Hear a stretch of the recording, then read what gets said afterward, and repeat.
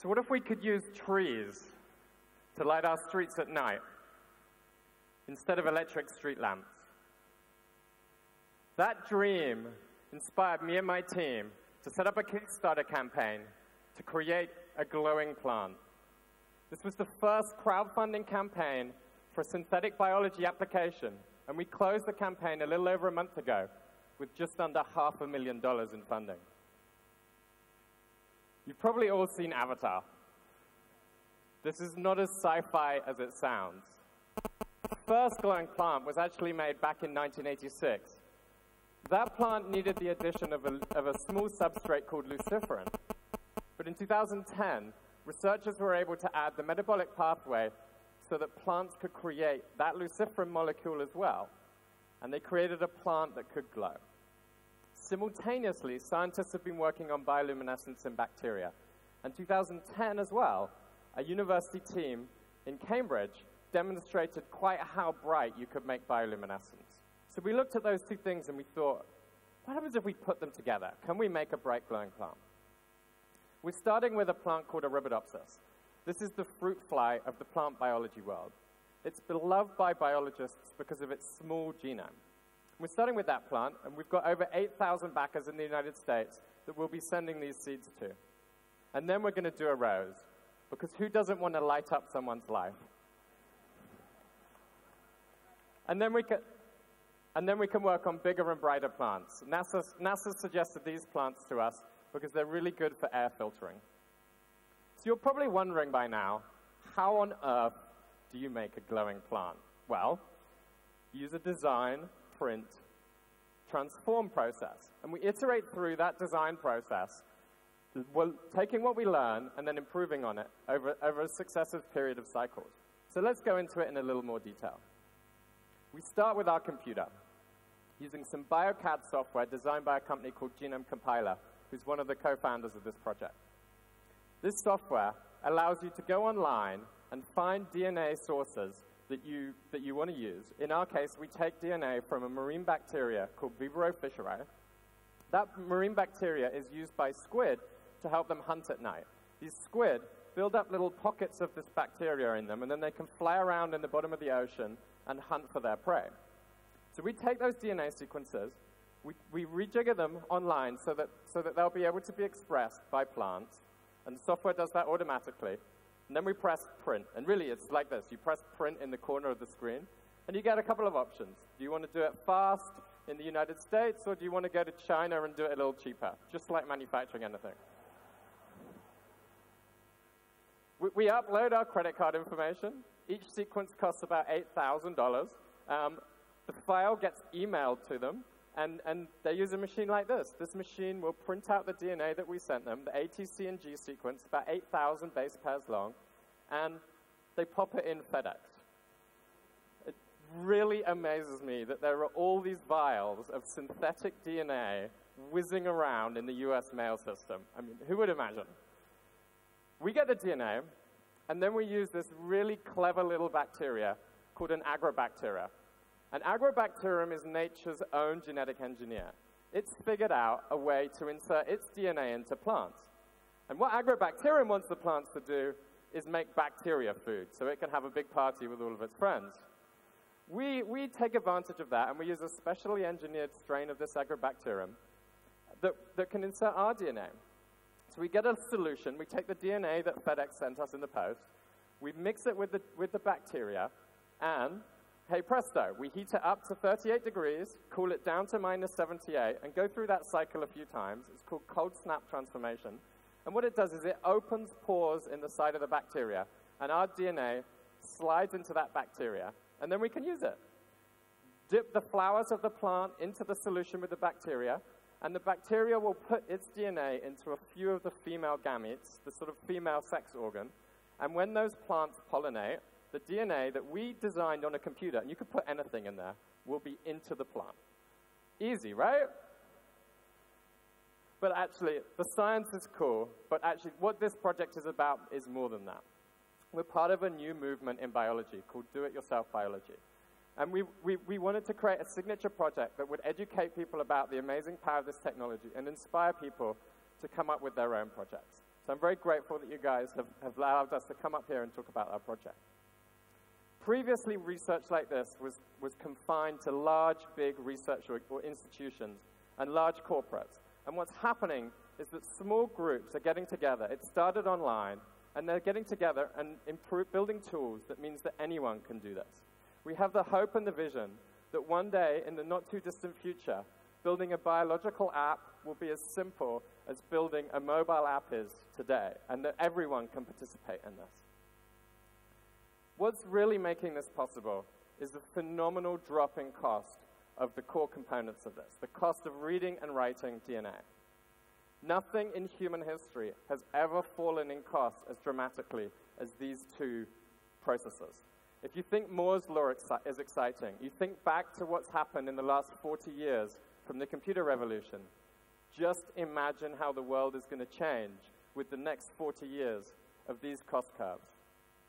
And it's more profound than that.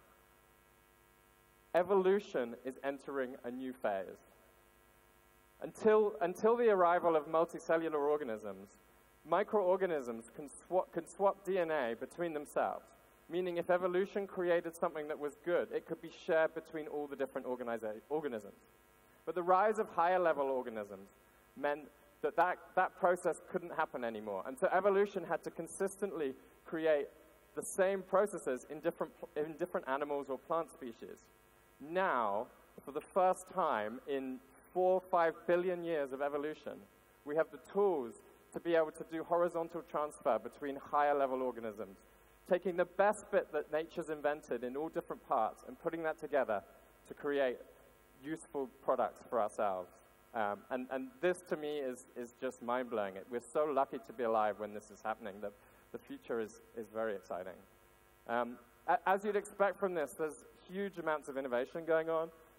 Large numbers of startup companies being formed, particularly in America, in China, all around the world. And both the UK and the US government have noticed this and highlighted this as an area for significant investment. The US wrote a national bioeconomy blueprint, and the UK writing a synthetic biology roadmap. But the bit that really excites me is the do-it-yourself biology. These are these groups working to create open source tools and make this available to everybody. They form labs that enable people to collaborate, that provide knowledge sharing, and maybe most importantly, provide access to lab equipment for a fraction the cost of what would be available. I noticed there isn't one yet in Malaysia, so if there's someone in the audience who wants to start one of these labs here, do come grab me afterwards and we'll be happy to help. Genetic engineering is going to become extremely commonplace. For $250, backers of our Kickstarter campaign were able to get a do-it-yourself maker kit. That gives them all the tools to enable them to create their own glowing plant at home in their living room. We met with Frim yesterday, and we're going to send them some of their DNA and see if they can make their own Malaysian version of a glowing plant suitable for the tropics, which is really exciting. Organic farmers are getting in on the act. This is the Arctic apple, which has been engineered so that it doesn't go brown as quickly. Look at those two. Would you rather eat the one on the top that looks a little old or the one underneath? Domesticated biotechnology, when it gets into the hands of amateurs and teenagers, is going to create an explosion in diversity of new species, not the monolithic crops that big corporates and agricultural groups currently have. We're also going to see kits for breeders of cats and dogs. You know, they won't have to just use fancy haircuts anymore. Designing genomes will become a personal thing.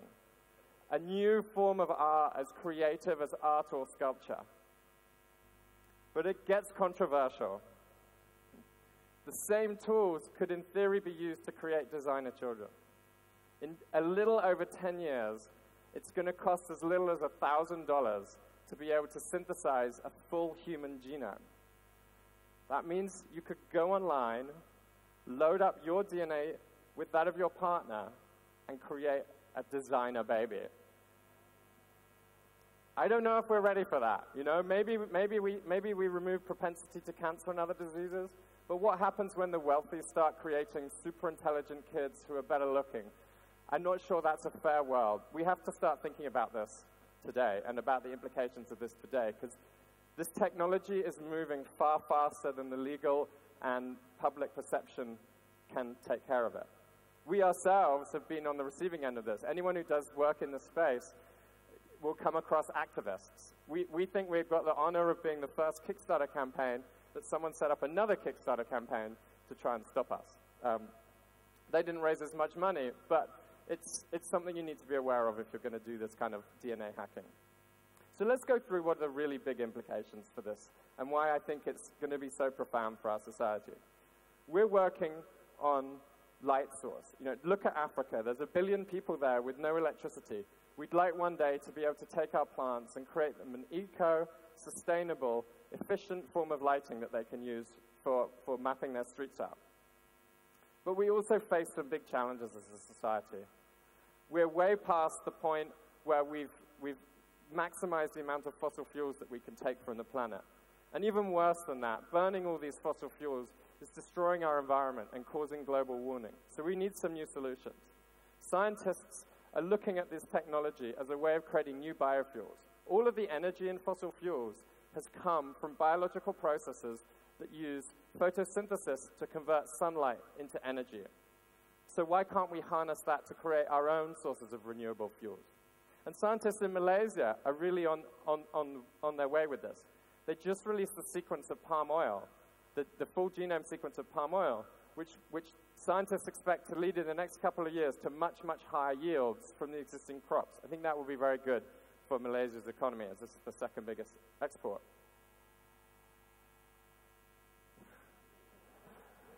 I don't think they were listening. And then there's food production. We're projected, because we won't stop having kids, to need more than 60% of the food that we already have by the year 2050. Unless we chop down our rainforests, that increase in production is going to have to come from the existing farms and farmland that we have. And engineering crops is the solution for this. An early example of this is golden rice. Golden rice has been modified to include beta-carotene, which is useful to prevent vitamin A deficiency, which kills hundreds of thousands of children a year.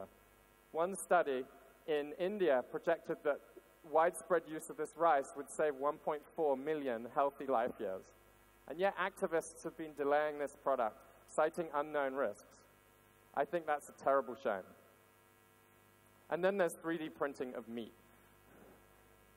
Not quite there yet, but we're definitely close. There's lots of groups around the world who are working on synthetic meat that wouldn't require the huge waste of water, methane production, and waste of cropland that currently meat needs. And the third big application is in healthcare. We are DNA. Our intelligence, our brain, our body, everything that we do is DNA. So as we learn and enhance our understanding of these tools, we're going to get better therapeutic treatments. One that springs to mind that's already been done is the drug artemisinin, which is used to treat malaria. Now, traditionally, they harvested this drug from a plant, making it extremely expensive and unsuitable for use in developing countries, and also subject to widespread supply disruption. They've introduced the metabolic pathways that allow them to create this drug, put it into yeast, and that means that they've got a nice, reliable, sustainable source. And in the future, if we want to go really far, I think the human race will want to start expanding beyond this planet. Engineering organisms that can survive on Mars and be used to terraform the planet provide, I think, the best solution for us being able to make that planet habitable as well and reduce our dependence on a single fragile Earth. So to conclude, although we face great challenges, there's some fantastic technology, and we have a chance to create an abundant world in the next few decades. What we need is regulation that's based on sound risk assessment, not the public opinion of activists in rich countries who don't have to worry about food security. And there's a moral imperative to democratize these tools, to make sure that they're available to everyone, everywhere, to maximize the use so that they're not just something that can be used by wealthy elites and large corporations. This is DNA hacking. This is your technology. Imagine what you can create with it. Thank you.